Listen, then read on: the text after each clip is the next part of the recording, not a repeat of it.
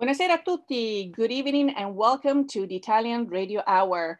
Io sono Viviana and I would like to welcome back our listeners and also welcome any new listeners and anyone listening online at khbradio.com. Also be sure to like us on Instagram and Facebook at the Italian Radio Hour and subscribe to our YouTube channel to catch up on any past episodes. Vorrei dare il benvenuto ai nostri ascoltatori da tutto il mondo. Grazie per essere con noi anche oggi, mentre continuiamo il nostro viaggio per l'Italia e la cultura italiana. Well, last week we had a very interesting conversation about the importance of growing a vegetable garden in the Italian American culture. We had wonderful guests, Mary Meniti, founder of the Italian Garden Project, cookbook author Rosetta Costantino, and the director of the documentary Heirloom, Michaela Smith. But before we get to tonight's guest, let's find out the answer to last week's trivia question. What is the meaning of sei come il prezzemolo mean? Well, if you translate it literally, it means you are like parsley. And what does imply? Imply that you turn up everywhere. So parsley is a very common ingredient found in many Italian dishes. So if you're like parsley, it means you're just minding everyone's business and you're always in their way. Well, tonight we have a very special guest, a dear friend, Anna Harsh. She's a professional dancer and artistic director of Allegro Dance company. And recently she published her first book, Danza, Conflict, Passion, and Healing. Ma prima, pubblicità. Parli italiano? Do you want to learn, improve, or master your Italian? Istituto Mondo Italiano can help. Located in the heart of Regent Square, Mondo Italiano offers small group classes and one-on-one private tutoring to help you learn Italian in no time. Visit us online at www.istitutomondoitaliano.org. Well, welcome back, everyone. I am very pleased to bring to you my dear friend, Anna Harsh. Anna Harsh is a professional dancer and artistic director of Allegro Dance company. She is the author of Danza, Conflict, Passion, and Healing. With over 3 decades of research and teaching experience, Anna offers a unique and refreshing voice in the Italian American community on how to preserve Italian traditional dancers for the next generation. She holds a Master of Arts degree in communication from West Virginia University, a Bachelor of Arts degree in dance from Slippery Rock University, and an RYT 200 in yoga, and she's also a certified Pilates instructor. She has traveled extensively throughout Italy to research and study dances from various regions. Her adventurous personality and passion for her Italian heritage has taught her unique life lessons. Her work has been featured in magazines such as Fra Noi, Ambassador, and Dance Spirit. Welcome to the show, Anna. Buonasera. Buonasera, ciao, ciao. How are you? I'm doing very well. You know that this interview is overdue. I congratulate you for your book, which, as you can see, is right here. I love it. I see it. And but before we dive into the book, I do have quite a few questions for you. The first one, Anna Harsh, help me establish your connection to Italy. Well, Harsh is my married name. So my former name was Pishner. But when my 4 grandparents came over, my grandfather on my father's side, originally his name was Piscioneri, which I think means black fish or something of that connection. Yes, maybe. Piscio, something about pesce, nero, black. Maybe. Correct. I don't know. But they all came from Calabria in the early 1920s and came for jobs. You know, one set of grandparents had an arranged marriage and my grandmother went through with it. She's brave, right? And the other grandparent, my other grandmother on my mother's side, did not go through with it. So she married a friend of hers. And he said, no problem. They were good friends in Calabria. And so they got together and they had 9 children. And my father's mother and father, they had 4 children. So yeah, that's my connection. And, you know, growing up Italian American is quite different from growing up just Italian. And so, you know, when I go to my grandparents' house, I had to speak a little bit of Italian. Wasn't much because I was really small, but I spoke a little Italian. And then when you come home, you speak English because they really wanted you to acclimate into the United States and be the best you can be and really, you know, be an American now. So it was really challenging to live in two worlds for a long time. Yes, it is. I mean, on one hand, it's a treasure because we can enjoy the best of both worlds. But on the other hand, it's this fluid, there is a certain flow and very fluid. That's what it was, a fluidity. Yeah. Yeah. Between the two personalities that we end up developing and Right. coexist. So, Tel, let's talk a little bit about your beginning in the dance world. You're professionally, you know, you're classically trained dancer. So, at what point did you feel these drawn towards Italian folk dances? Not because you were of Italian American. Was there something specific that maybe made you think that that's how the direction you wanted to take your career? Well, I always knew that I wanted to be a dancer. I think coming out of the womb, it was kind of like, yeah, this is what calls me. This is what moves me, literally. And you know, at every family dinner, aunts and uncles would come over. That's what we would do. Some kind of tarantella from Calabria, or, you know, sing and dance and that sort of thing. After dinner was kind of like, you know, a celebration moment. So we would always do that. I didn't know any other way. It was just always there.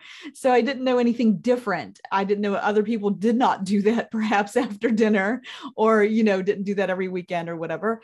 And then as I got into college and I wanted to major in dance, I thought, okay, well, maybe my process is going to be this route. And then when I got to do my college thesis, they had, Anna, you have to pick a subject. And I thought, well, this is a no-brainer. I'm going to pick Italian dance, and how you can show so much about a culture just by watching their folk dances or their cultural dances. And so as I started researching, I found no books in the United States about any kind of Italian folk dances, maybe some Renaissance dances, but nothing real specific. And I was looking for, you know, Calabrian tarantella or, you know, a Sicilian tarantella, anything. And every library I called from across the United States gave me the same one line, you know, the tarantella is about a spider and, you know, bitten by the spider and you do this dance. And that was about it. That's all they could tell me. And the internet didn't exist. So I was kind of like, well, where do I go from here? You know, so I realized it was way more than I thought it would be. So I called a few friends that did study in Italy, did dance, had companies, you know, like a Campagnoli out of Pittsburgh that were, you know, touring and traveling for years. And so Jane Farrow was the director at the moment. And I called her and had an interview over the phone for my college dorm. And I said, Jane, you know, what can I do? What can I find? And she gave me a beautiful dance called Balla della Conca. I think it's from the Abruzzi region, where women would go to and from the well. It has a 3/4 waltz kind of rhythm. And they would carry those basins on top of their heads. Yeah, the conca. That's exactly the conca, right? It's a copper. Yes, water jug kind of thing, and it's pretty large in size. But unfortunately, you know, I couldn't go to Italy as a college student right away and get these basins to carry on her head. So we used baskets as a representation of that to improvise a little bit, but she gave me a lot of research that I could get my college thesis done and started and all of that good stuff and have a beautiful show, because I had to present it as a college showcase. I had to write a paper, you know, it was a thesis project. You were graded upon it and my degree depended on it. So I performed it, and some beautiful dancers that were also dance majors with me performed these beautiful dances that she gave us. And one of my professors, who was a folk dancer, him and his wife encouraged me to, hey, Anna, why don't you take this to a festival and get some feedback in real life, and see what you can do with it. So I did, took it to my hometown in Clarksburg, West Virginia at the time, and did it for their Italian festival that year.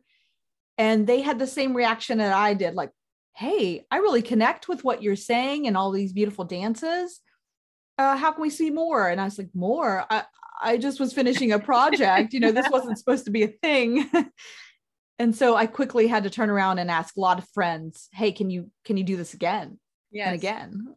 And again and again. So that was, Yeah. was wonderful. So, well, just initially, again, when you got started professionally to have shows and so forth, how challenging or how easy was it to find indeed dancers that would embrace this type of dancing? And did they all have an Italian American background, or were also, I don't know, college kids that was like, yes, let's do it. That sounds interesting. Yeah, a little bit of both. In West Virginia, in that area, it's loaded with Italian Americans because many Italians, settled in that region of the Appalachian region because of jobs in coal mining and all kinds of things.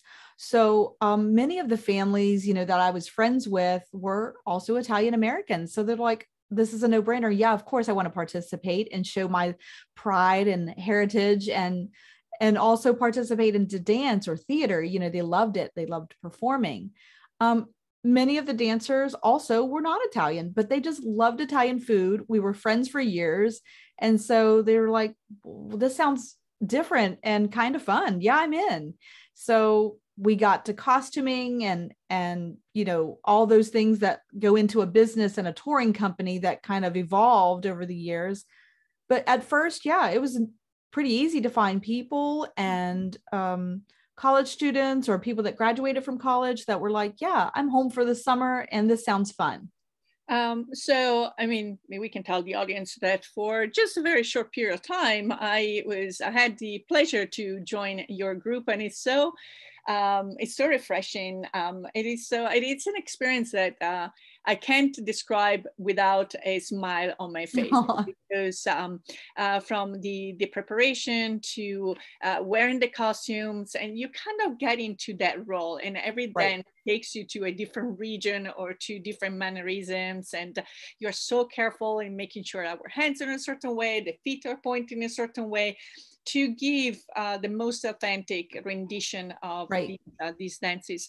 So what does a typical program of the Allegro Dance company like when you perform at a show? What goes into what you want to get your audience to experience and understand? Right, exactly what you said, to be the most authentic that I can bring what it's like to dance in Italy, what these dances showcase from different region to region.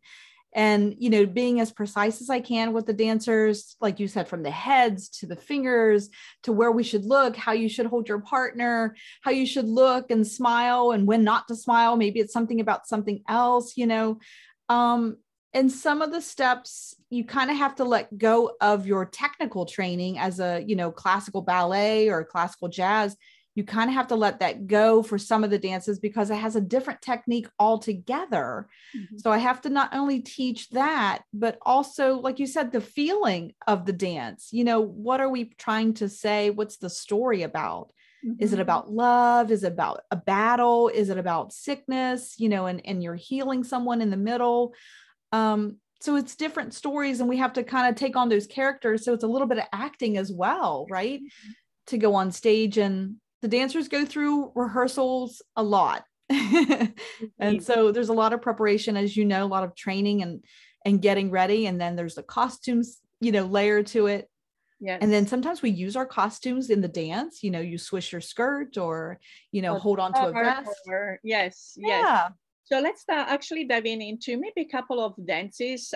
If you can actually describe them, maybe if you can choose one dance from the South and one dance from the North to see what the audience should pick as being the main differences. And maybe I see that behind you, there is a collection of tambourines. And I don't know if you want to either hum the rhythms or give us. Yeah, I can talk the audience through a little bit of what, you know, goes into it. There's a little hole on the side of the tambourine. That's where your finger should go. And then your thumb grasps over the other side. And I have a little spider painted that I did on my tambourine, just to remind the audience, you know, that in the southern parts, the 7 southern regions of Italy, dance a tarantella, and it's not found in the north. This is just a special dance that has many variations in the south, but it's about this spider if you're bitten by the spider, you would do these convulsive moves. And this tambourine kind of represents that we start in a circle, like the tambourine. And the tambourine, I believe, was originally a sifter for flour. So it was like this, you know, and you would play it like this, like side to side. Now that you're mentioning that, there is indeed you go to many regions and in antique stores or those that still have them. Yeah, there are these big sifters for the grain and the flour. Yes. So they use that in some of the dances to showcase what they did for a living or who they were or what their day was like. So they might have their sifter and bang on the side of it. In Sicily, they'll do bring the tambourine to the front like this, and they have a rhythm like 1.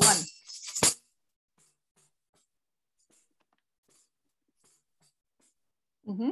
It's like 1, 2, 1, 2, 3, 1, 2, 1, 2, 3. Can you do one more time, closer to the microphone? Mm-hmm.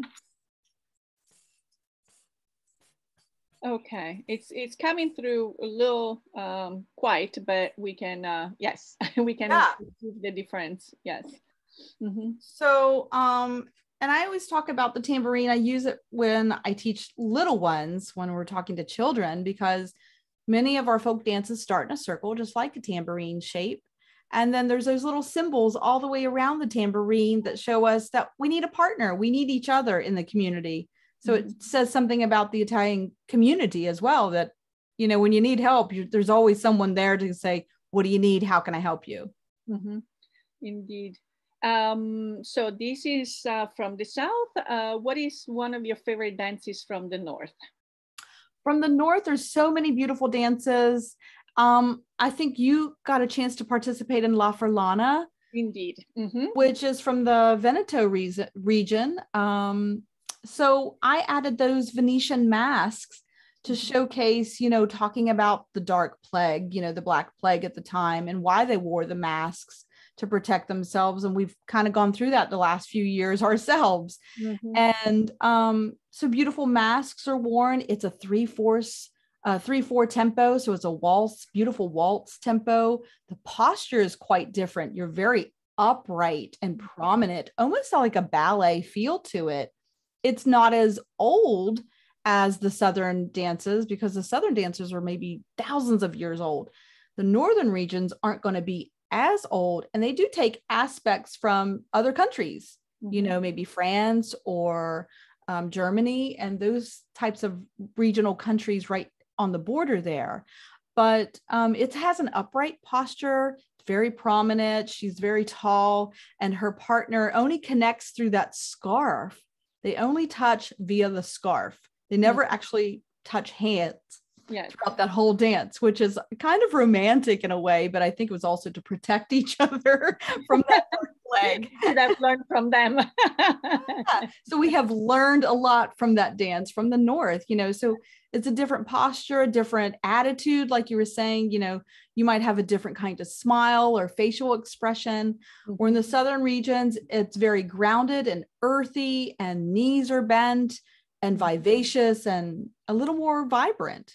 Yes, and also when we talk about Italian folk dances, I'm from Rome, so in Rome, I've never seen anyone picking up, you know, obviously maybe if you go to a wedding, but it's very, you know, not that casual. But then you go down to the Salento region where there is the Notte della Taranta. It is indeed a big deal. I mean, so smaller territories have maintained, and they're very proud of maintaining these traditions, and it's fascinating. I mean, the art that goes into it, and then the generational link, because it's usually this passing on to the next generation. So obviously all this research that you did, it didn't just happen in libraries. Eventually that led you to go to Italy. When was that? And can you tell us a little bit about your trip to Italy? Right. Well, I first went to Italy in sixth grade. My mom and my brother and I ventured to go finally meet our family. My grandparents had all passed away by then. And, my mom was just like, well, I want to see what their family was, who did they leave behind? So we did, we traveled all the way over there. We went to different cities. From Milan to Venice, Florence, Rome. And then we took another flight into Calabria, into Crotone, where my family is living on like a little farm to table kind of area. And they have a whole piece of land that they live off the land, and they do everything. Like you were talking about gardens earlier. My goodness, from gardens to farming large crops to animals, raising animals and all kinds of things. So we got a chance to meet them. And then once I got out of college, I realized from that research and that experience of calling those libraries, gosh, I need to go. I just need to go and do more myself. And so I've taken several trips to Italy now, and I have several teachers that are in the Campania region. And have introduced me to all kinds of dances that I never even knew existed. So I am so thankful for them, and they keep in touch with me via social media today. Hey, Anna, what about this dance? You should try this. Or, I'll show them a video and they're like, that's great. Fix your arm here. Make sure they do this, and they really talk me through how I can make it better each time I perform it. Yes, and it's what you're doing is indeed you're documenting in a way that it can be passed on, not only just enjoy it, but again, someone else might decide to follow your steps, and you might be their mentor. Yeah, and I always say I'm leaving my little dance prints behind. Instead of footprints, we leave dance prints behind. So maybe the next Anna would want to pick up where I left off and do more. My goal is to have all 20 regions, and have something from every little region so that I can see what it's like to really be Italian from head to toe, from the whole boot. Indeed. So let's get to talk about the book. First of all, again, congratulations on the book. And I just wanted to read maybe a praise for La Danza, Conflict, Passion, and Healing, also coming from Melissa Marinero, who is the director of the Italian American program at the Senator John Heinz History Center, who was also a guest on our show. And she says, La Danza, Conflict, Passion, and Healing shares Anna's story of connecting with her Italian heritage through movement and dance. Part memoir, part guide, Harsh reminds us that the tarantella and other folk dances are just as healing as nonna's recipes and worthy of preservation for the next generation. La Danza adds a new voice to the canon of Italian American memoir writing. So with this introduction, let's talk about how the book came about. What was happening in your life, both personally and professionally? Yeah, the book has been on my mind for many years, and it was never the right time to sit down and put it all into words, I think. And then the pandemic happened and everything stopped, including all of our shows, and the whole world. Basically, I felt like it paused for just a little while before it kept moving again. So it gave me a chance and an opportunity. I said, maybe this is my opportunity that it's presenting itself to write.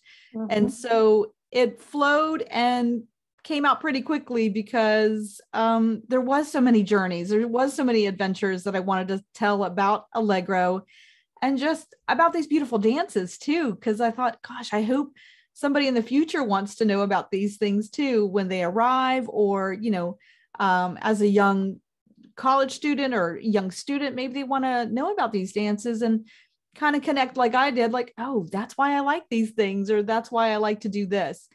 So I put it all into a book, and the book is basically a reflection almost of a documentary I did in 2015. Mm-hmm. And so in 2015, I started on this journey of doing a documentary because many people said, Anna, you know, it's great that you're teaching these dances and they do learn them from person to person, but you know, what happens when you're not here? Mm-hmm. Oh, true. Okay. So I made a video and I didn't know anything about documentaries, but I did my best and got a documentary done. I think it's one of the only documentaries in the United States about this subject matter. So there's that. I guess, you know, you have to be the first at something to crack the ceiling open, right? Yes. So after the documentary kind of came about, many people asked me when I was presenting it at screenings, hey, do you have a book version, you know, about this documentary and your travels and tours? And I thought, no, not yet. And I do want to do that, but it's just not the time. And so the pandemic kind of opened up the time and space for me to sit down and type it all out and stop moving for a second and really concentrate on the book. Mm-hmm. So in the different chapters, obviously you cover the different areas of conflict, healing, and passion. What did that conflict represent for you, and what section of the book is tied to that? Yeah. Well, I noticed that some of the dances were about conflicts or battles. And I thought, well, gosh, that really does reflect life, doesn't it? We all go through battles or conflicts in our lives. The pandemic was a huge conflict for me personally because everything was canceled. All the tours for Allegro were canceled. I lost all my dancers, you know, because I couldn't keep them on board for not performing anywhere. So I lost everything, jobs, you know, finances, all of that just kind of went down the drain. So that was a huge conflict for me, along with everybody else, I'm sure is feeling that as well. But I was trying to figure out, well, how am I going to still preserve these dances if nobody's dancing out there, nobody's performing?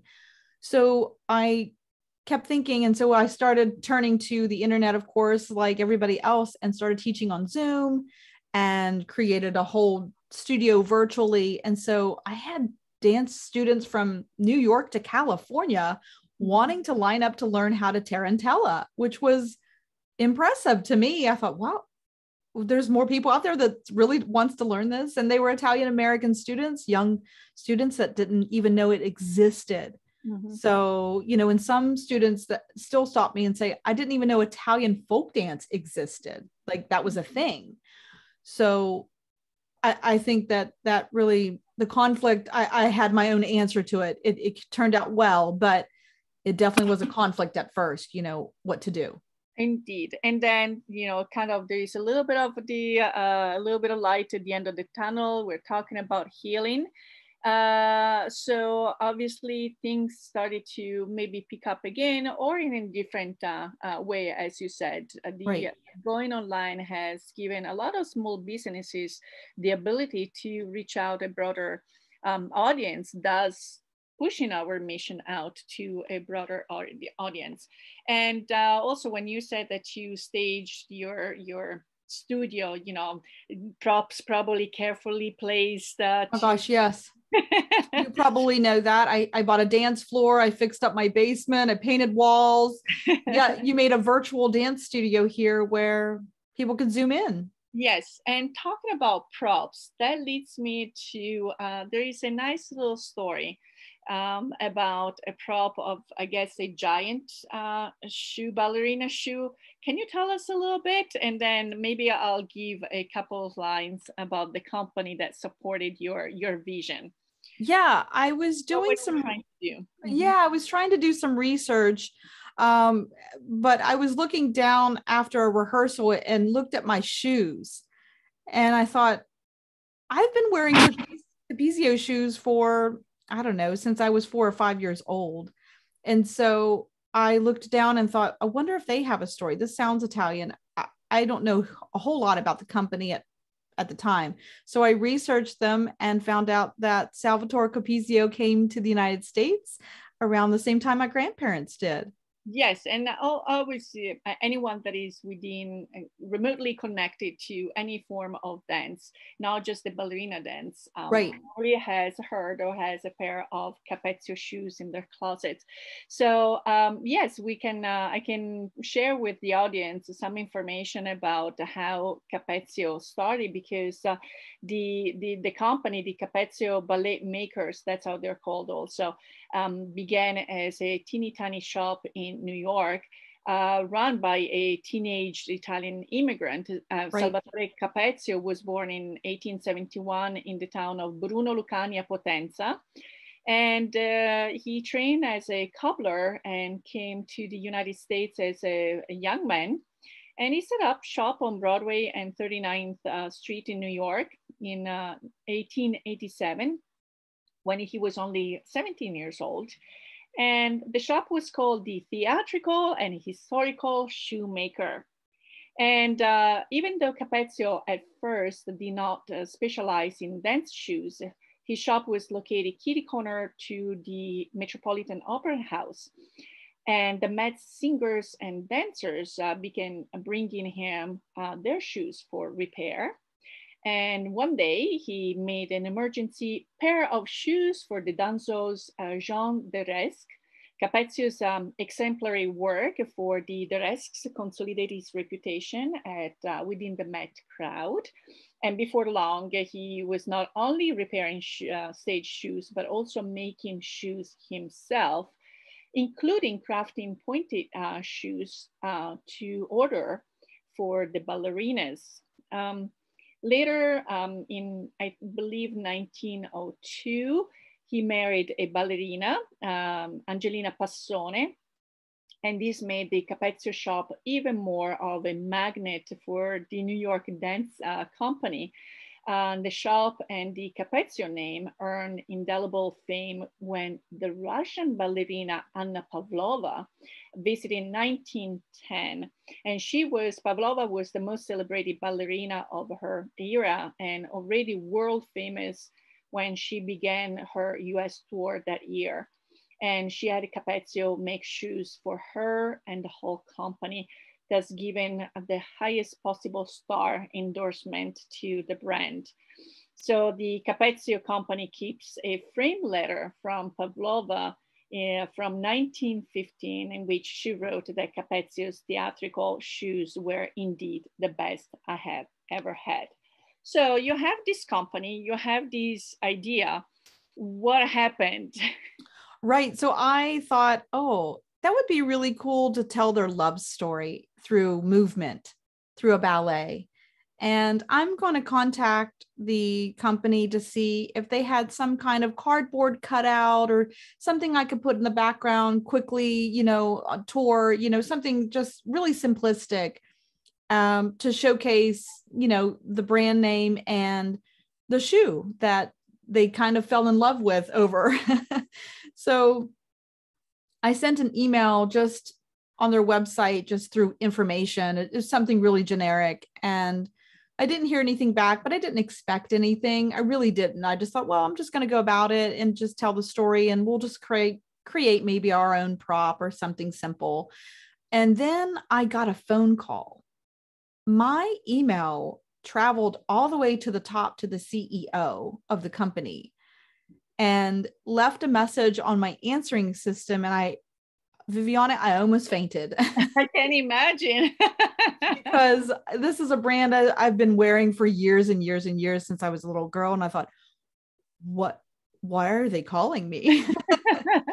And it was the CEO. And he said, please give me a call back. And I'd love to talk about your project. And so I took a deep breath, or two, or maybe four, and called back, nervously. And he said, tell me more about your company. I've never heard of anything like this, like anybody doing this kind of research, and commending me for doing that. And I said, well, to me, it was a no-brainer. I'm Italian American. I love dance. I was like 2 + 2 is 4, And he said, well, what are you doing? I said, well, I really wanted to tell the love story of your great uncle.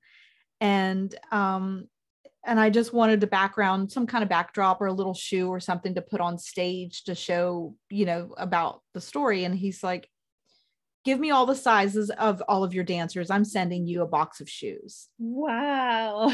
So they sponsored us that year. And this giant box a few days later showed up on my doorstep of ballet slippers and jazz shoes for the gentlemen, and a giant sign that said Capezio, and you know, a beautiful letter saying congratulations and good luck on your tour and all of that great stuff. And I didn't know what to do with myself at that point. You probably did another tarantella dance. I did, you know, and we took pictures at every stop along that tour, and we sent him photographs. And his daughter sent me an email because I think he was ill at the time, you know, when we were touring. So he wasn't able to make our show. He really wanted to see one of our shows. But his daughter sent me an email, and she wanted to relay the message that she said, Anna, your pictures that you sent are sitting on his desk right next to like the Broadway show people. And I thought, you're kidding me. You're kidding me. She said, no, they're those photos that you sent. And, you know, it's Allegro Dance Company sitting next to a picture of, you know, the Broadway cast of Wicked or whatever, and the Rockettes and whoever else that they shoe. And I thought, oh my goodness, this is wild. This is really crazy. So I was really honored to do that.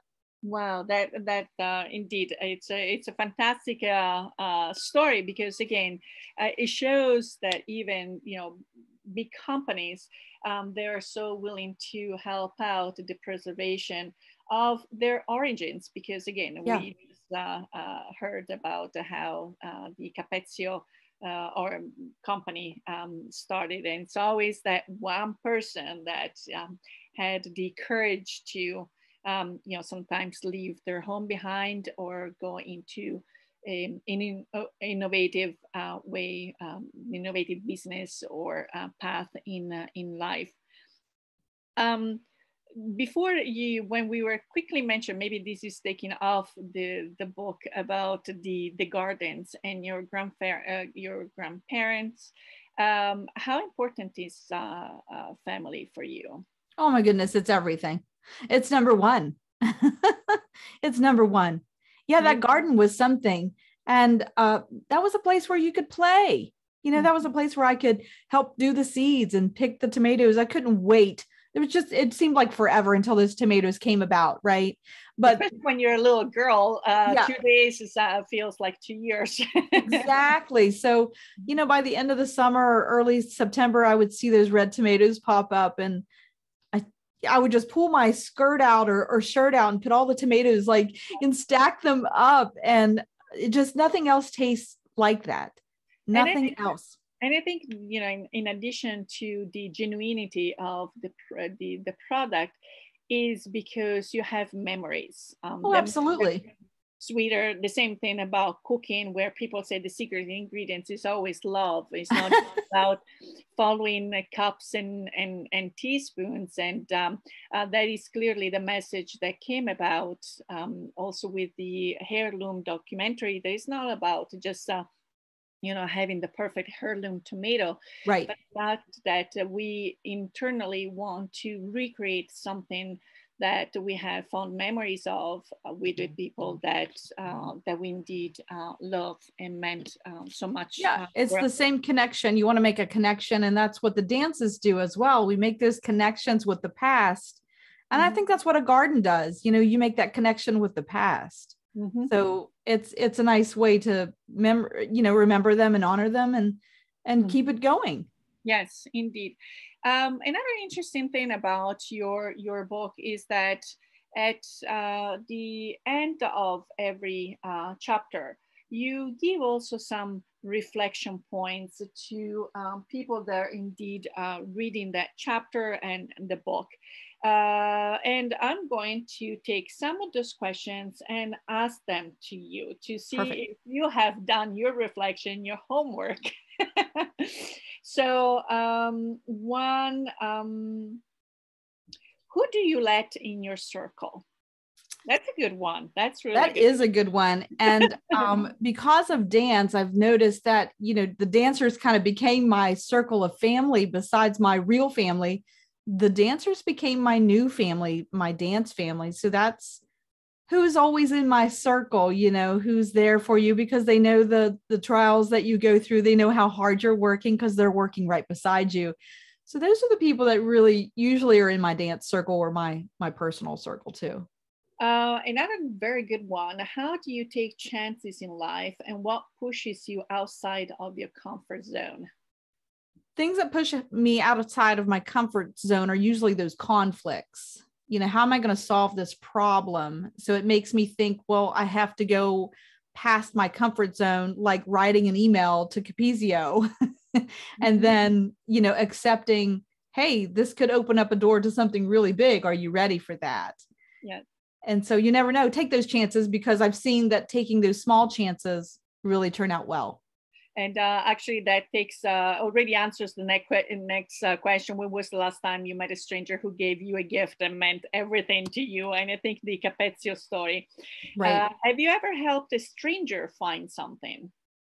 Yeah, absolutely. I was in a Washington, D.C. and waiting on a bus. And a deaf student, I think he was a college student, came up to me and showed me a text of, do you know which bus this is? And I sign a little bit. I'm not great at it, but I do know a little sign language from taking dance and studying with students that are deaf. And so I helped him find his bus. Mm-hmm. And I didn't know him at all. So I tapped him and made sure he got on the correct bus for his trip. Another good one, I think we touched upon it. How do you honor your loved ones?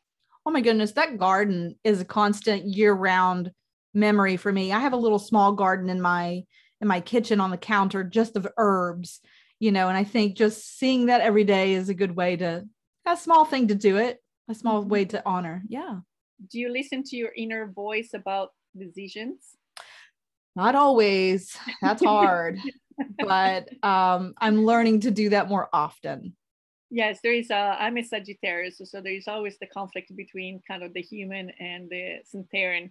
And, there are certain things that I have to be very logic about, but others that your gut feeling tells you, take a chance. And even because, it's nice to ask for advice from others, but if you really follow your heart, there cannot be any bad outcome, because no matter what happens, you chose it. So you can't blame others. And I've taken chances. I came to the US on $100 bet. Come on.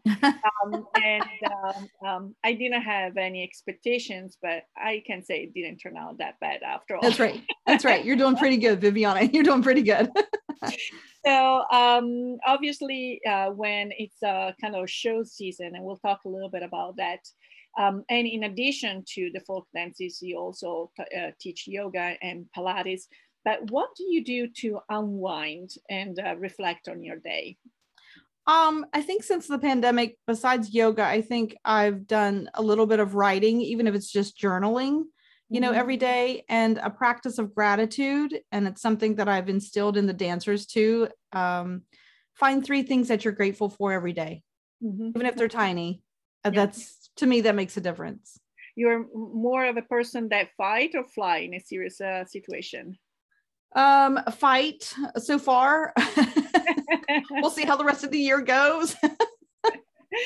Talking about now everyone is coming out and finally enjoying the outdoors, the performances and the festivals.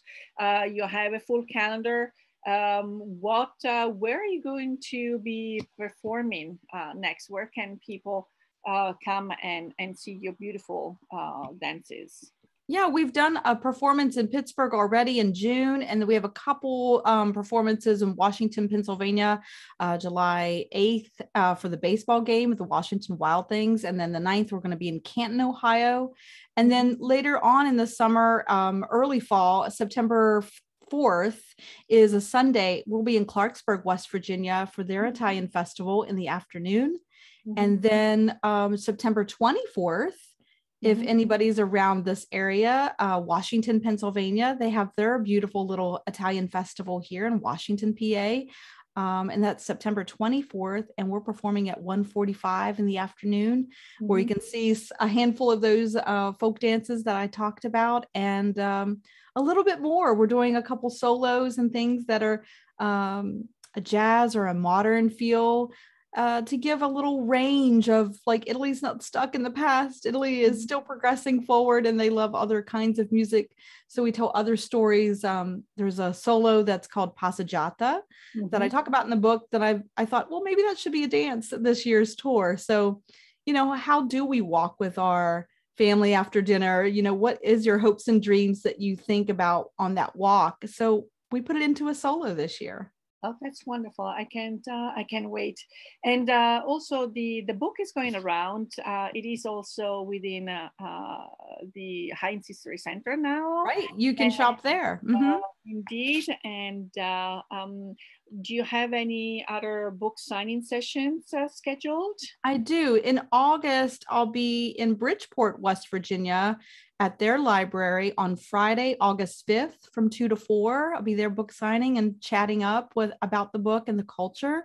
And then I'll be at the Italian Festival September 3rd. They have an authors forum in Clarksburg, West Virginia, where other Italian authors are going to be there talking about their books. And so you can hear a little bit about all of our journeys and our books, and then, also get a book signing. But August 6th, if you're in the Pittsburgh area, Peters Township. Oh, yeah, Southfields. Yeah, their library on August 6th is Eat Local, Read Local. So I was one of the authors that they picked, and I think it's from 11 a.m. to 1. Yeah.